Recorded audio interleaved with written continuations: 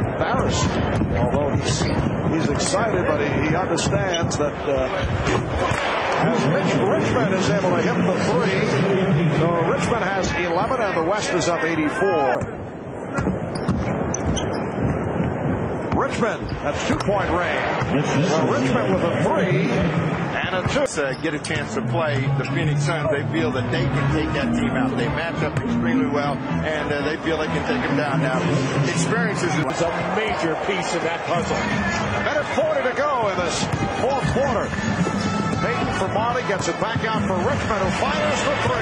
Yes, 23 points. All night long, very comfortable behind the three-point line.